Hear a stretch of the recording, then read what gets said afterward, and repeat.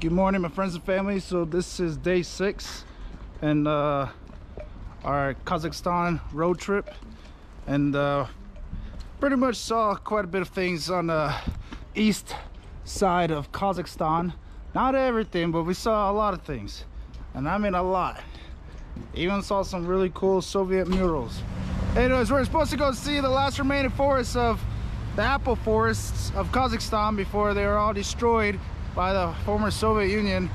And if you didn't know, the apple forest, this region is known as the father of all apples.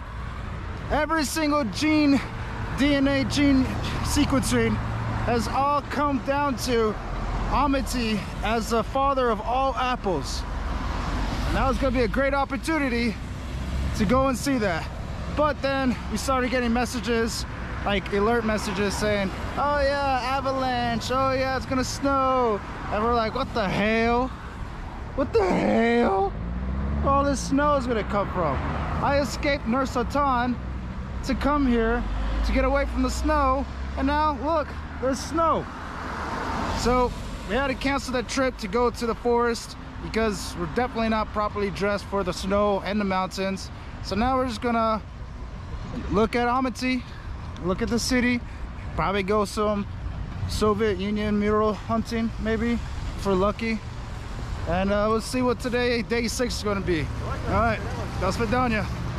Let's go Soviet Union relic shopping at the antique store, since we can't go and see the wild apple forest.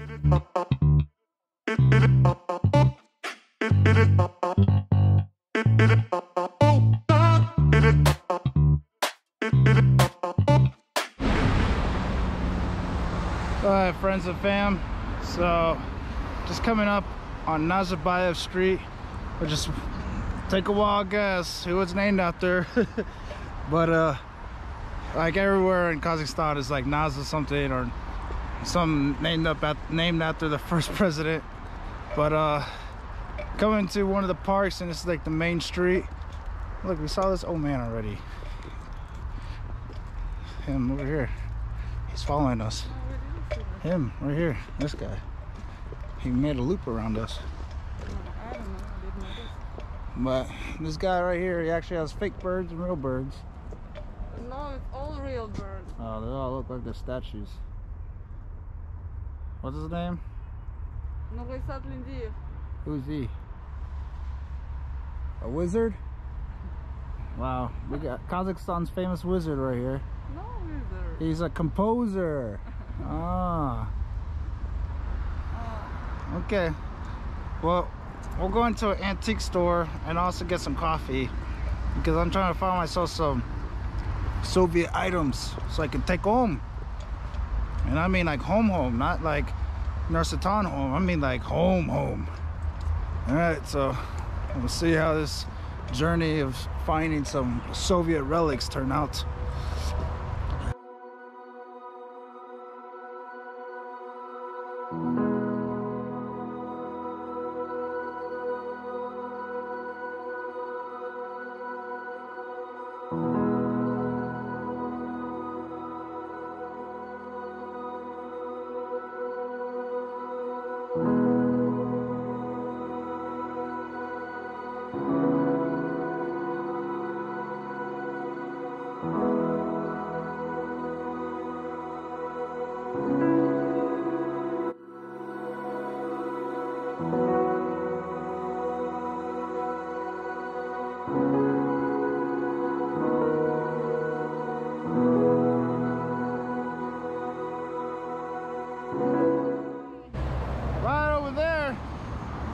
This is the square, and you got the President's Palace. We just passed over here, not too far from us, and we're going towards the Goldman statue tribute.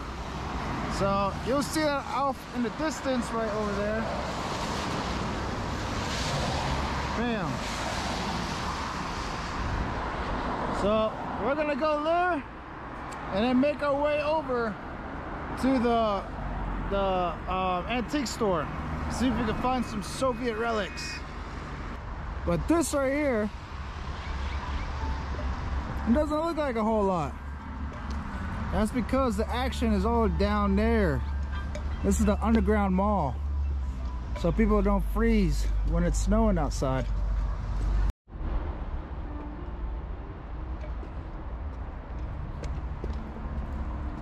I don't see anybody down there. It's a ghost town.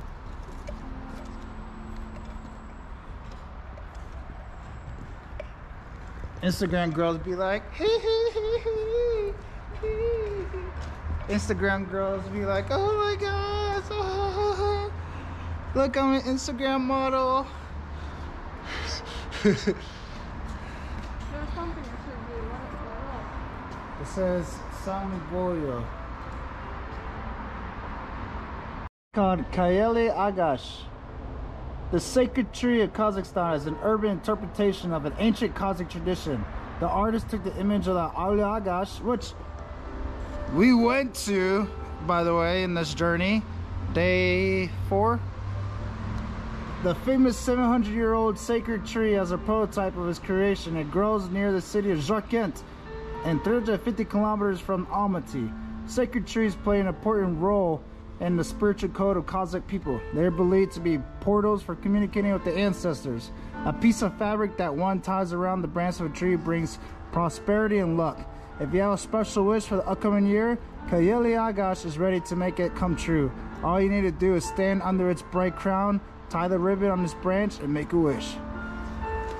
I didn't do any of that, just hugged the tree, walked around it 7 times, then hugged the tree again while like making my wish.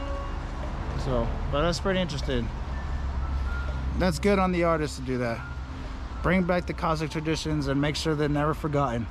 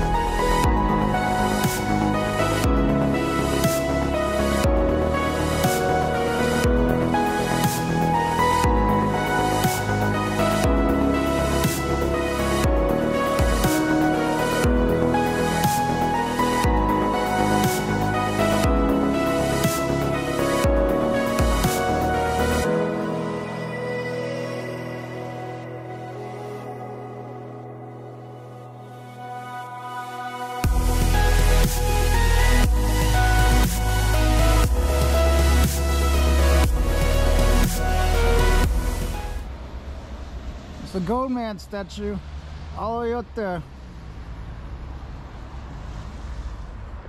Now the history behind the Gold Man statue is they found this suit of armor that was all red and gold. And in his suit of armor, it had a bow and arrows. And so they were some archaeological people, archaeologists. I can't speak that English word. Been away from America too long. But they found this suit of armor and they call it the Gold Man suit. And the Gold Man suit is like pretty significant for the Kazakhstan culture. It's like some powerful armor or something like that. And that's all I know is like they shoot magical arrows. What's the real history behind the Red Man suit? Because I'm sitting here telling lies. Well, talking about the Red Man suit first.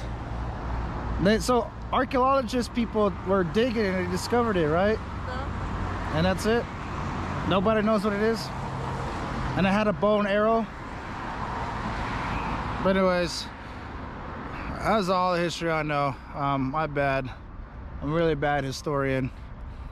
Because I'm not a historian, I'm an artist. But they did make a replica of it. There's quite a bit of replicas in the museums. There's one inside the Republic of Kazakhstan Museum in Nur Sultan. but it's not the real one. Apparently they have one, the real one, traveling around the whole world right now. So I don't think I'll be able to see it with my time of living here, but they do have a statue here and paying tribute, which people love making statues. And remember that hand I was showing you in Nazarbayev just a couple seconds or a minute ago, excuse me? Here's his hand right here. If you have the same hand size as him, you get like the power of Nazarbayev or something like that. Whoop. So everything he touches, it always turns gold. So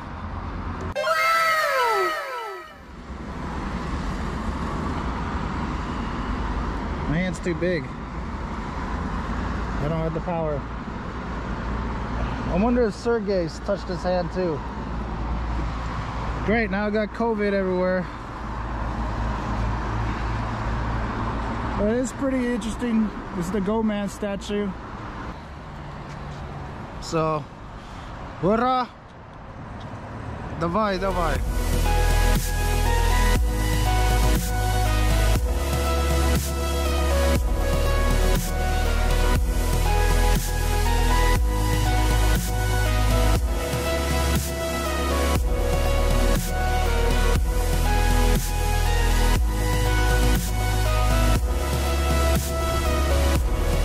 Antica Boutique. This is what we're looking for. Let's see. It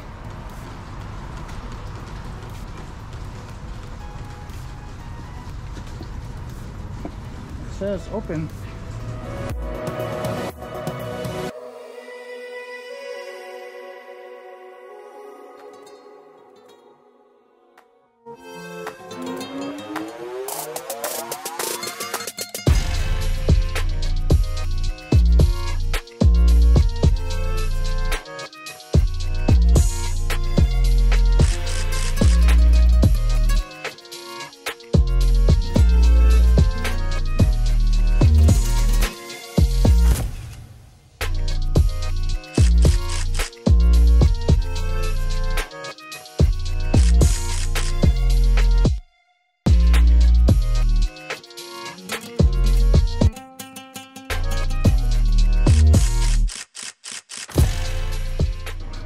Stopped by the local watering hole, a place called Mongol Bar. That's a very nice looking restaurant. Having myself a nice Irish whiskey, smoked with some cinnamon, which you just saw with Dimitri over here. But the antique shop was closed and it says it's supposed to be open. I hate when stuff like that happens. So we gave the lady a call, or the man, whoever owns the antique shop. It's literally just around the corner from here. So hopefully they call back and they say, what do you want? And I'll be like, I want a Soviet fur coat from the USSR. And he'd be like, duh, skолько stoy? And I'll be like, how much is it? And they say 100,000 tenge. And I'll be like, no, I'll give you 1,000,000 tenge. No, 100,000 tenge. I'll be like, нет, 2 million. So hopefully I have a conversation like that with the antique store. Hopefully it opens up. But until then, we wait. We play the waiting game. Hopefully they call. Hopefully I get to see some Soviet relics and see what they have to offer. And oh, look, with Frida. Frida, yeah.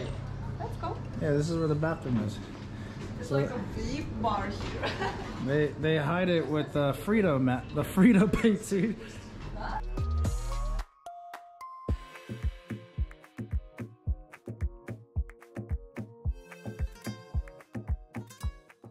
Раз вы можете поискать? Но там в основном на зеленом базаре очень много фруктов всяких. Я не знаю, там туда ездят. So we'll not probably around Green Bazaar, We can try. but around the Didier area or the place. He said 3 places, right? No, he was explaining one places, but he says that you see the weather. Yeah, they won't be out. Yeah. Mabushka's like we bought the Verma, whatever the thing was called, right? Yeah. I see. So family, friends, since the weather has really like played a part in this whole trip, this whole journey, this whole exploration, the babushkas and dadushkas probably won't be out because they want to stay warm, because they're smarter than a lot of us. But maybe we could still try to find them, or try to find some information on where we can find some Soviet relics, you know what I mean? Because Denis thinks like there's a couple of places that we can, there are one place we could try to find, but he told us about the weather, so they won't be out. So we'll see how the journey turns out for day 5. Did I say day 5, right? 6. Day 6. Saturday, Sunday, Monday, Tuesday, Wednesday, Thursday. Thursday, yeah, day 6 journey. Was trying to find Soviet relics.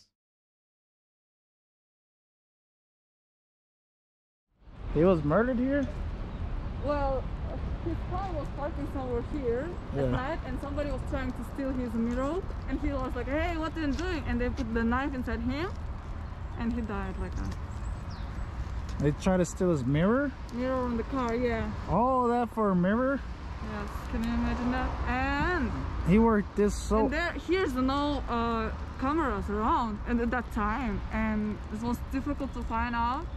And not so far time ago was same things with the kind of popular bloggers, and he said like it's the same place where he was murdering, and still they didn't put any cameras around.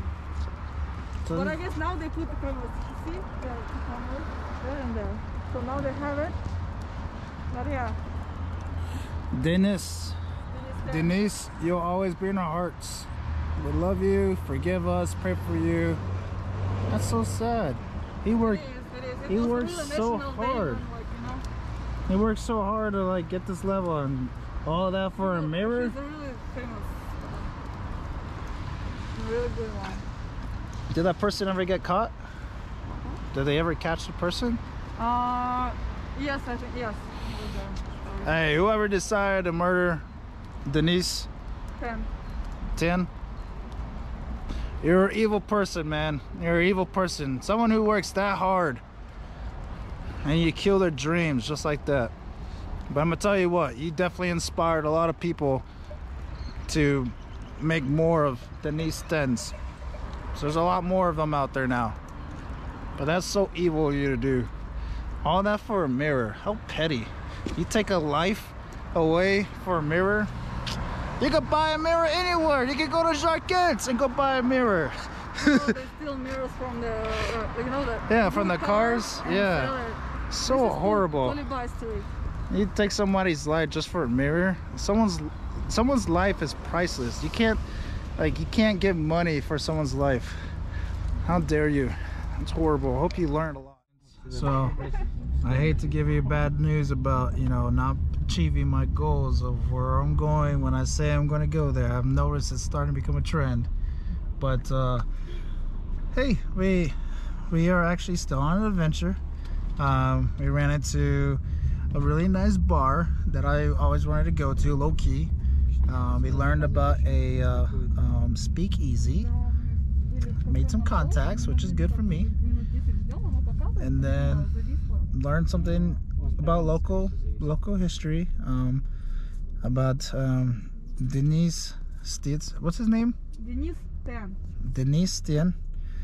That's very upsetting news, but to learn something about him, so it's definitely going to be on my mind.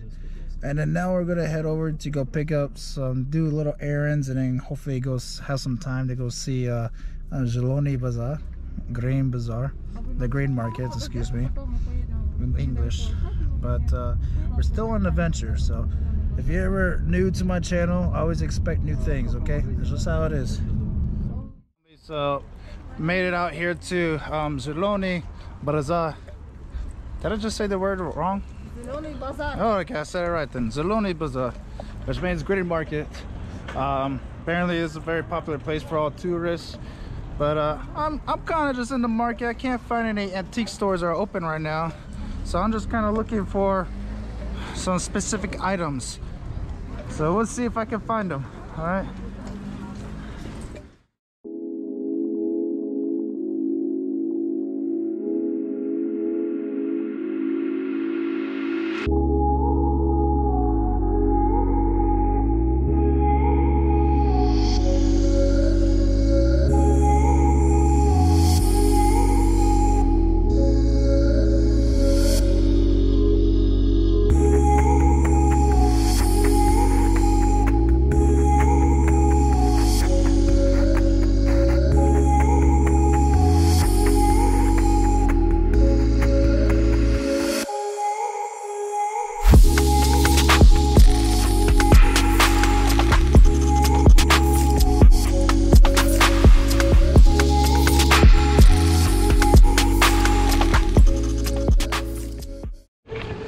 still in the hunt for Chopin and the Kazakh hat. I still need one. And there's a couple other items that I need, but those are the two main ones I'm looking for. Like these hats right here.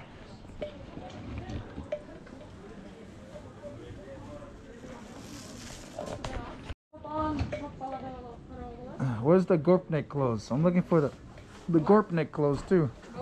Gorpnik clothes. Adidas. If you don't know, Adidas is the knockoff brand of Adidas. That's what the Gorpniks were. And now it's starting to become spring, summertime. I need some, you know, Adidas. Look, this is what I used to wear a lot in Sri Lanka. Try to find the Adidas. That makes me look like I'm in the mafia. Like a mafia. Hey, my friends and family, we bought the legendary Adidas, but we still need to find the Adidas. Does he have Adidas? No. I'm telling you, you'll not find it. Avocado over here says we're not gonna find Adidas. She said we won't find Adidas because they don't do that anymore. My heart still tells me I can find Adidas though. I know they're out there. Yes, Adidas. Alright, so the reason why they call this place the Grain Bazaar is because all the vegetables that you see here that they sell. And like I mentioned before, a lot of tourists like to come over here. Now, I've been to a lot of bazaars.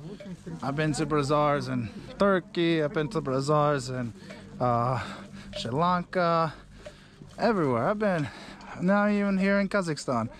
And I mean, once you see a bazaar, you've seen them all. You can try with bread at home. Yeah, we could try with the bread at home. I don't need that. You don't need it? I don't like that. So this is from the sturgeon. The Voruski fish, which you call the sturgeon. This is so popular here on this side of the world that like they almost killed that fish to existence. Like they almost never came back to life because that's all they did. Yeah. Look how much it is. So Avocado was telling me that some is he famous? I don't know. Oh yeah. So Avocado read an article about this guy from Holland who came over here to open up a coffee shop in the middle of the bazaar. Now the question is, why would he do that? Why in the middle of the bazaar? I don't know. She doesn't know, but he did. And here we are. So we're gonna try it out. Hello. That looks good what he has. Is this the same place? Hello. This is all the same place? Huh? This is the same place? Yeah. I mean, it's a nice little location. Get to be away from the busy crowd of all the peoples. Yeah, so we're gonna place an order here. This Kazakhstan. Да, да, да.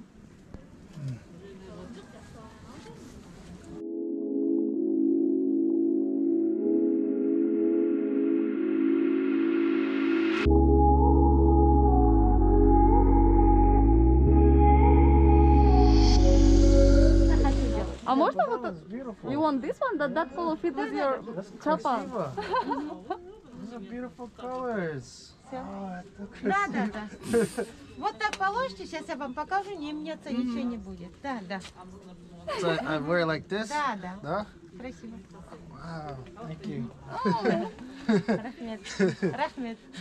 It's a present and she will show you how to put it so it will not... Вот так положите. Rahmet, it's good, Rahmet. Rahmet. So it's over here, you come to this entrance and it looks like that. Как зовут? Замзагуль. Замзагуль. Да. Это, объясните, это замзагуль? Вода же есть священная? Вот It's a holy water. Замза. Like translated holy water. Меня зовут Иден. Эйден? Иден. Приятно. Очень приятно. До свидания. My friends and family, so her name was Jacques. Zanzagut. Zanzagut has helped me buy my first Chopin, which is like a Okay, just to help you guys relate, because I'm not trying to disrespect, but it looks like a bathroom robe or a shower robe for us Americans. But it's an item that's used to wear very traditional clothes here in Kazakhstan. And what they were explaining to me is you wear this when you're going to have like a very honorable guest come to your home, and or you wear for like a wedding or what just recently passed a holiday called Nauruz. So that's when you wear it. And then I also bought a just like a regular coat. And then Zazagu, what's her name? Zanzagu. These names are going to be really hard, I'm sorry, but Zanzagu gifted me a shupan hat. Shupin? Kakliyar. Takiyar. Small hat. Small. Yeah, it's a very small hat. So she gifted me one of those, and it was very nice. Making memories, because this is the first one I've ever bought. And this is what I've been wanting to buy since these past 6 months I've been here. All right, now we're gonna move on to go see like a chocolate factory and see what's up there, and then head over to the war memorial, because we never got a chance to see it and in the daytime because we saw it in the nighttime. So let's move on to this adventure. Look, a mural.